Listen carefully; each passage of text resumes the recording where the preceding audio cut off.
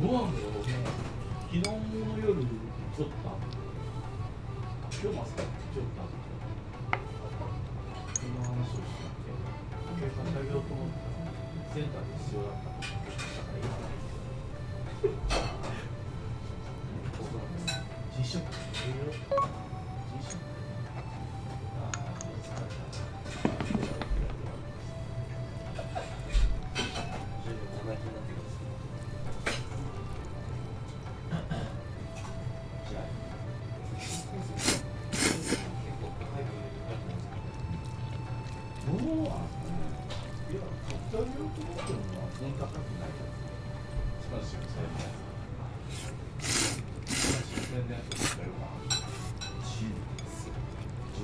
自分もないから、俺自分3万ぐらいの買おうかな。で一緒に行ったら、多分俺もそっちって言われると困るかなと思って、あ、よかったっす。逆によかったかもしれない。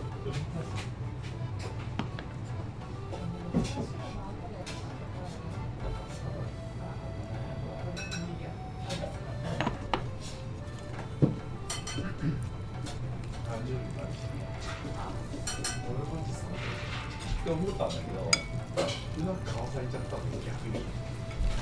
何よりさ、シャリかな。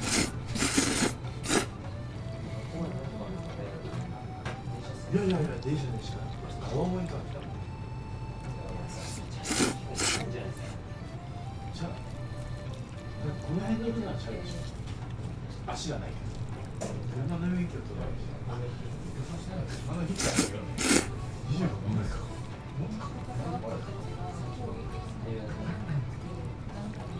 祝電20。電車線。誰にさ、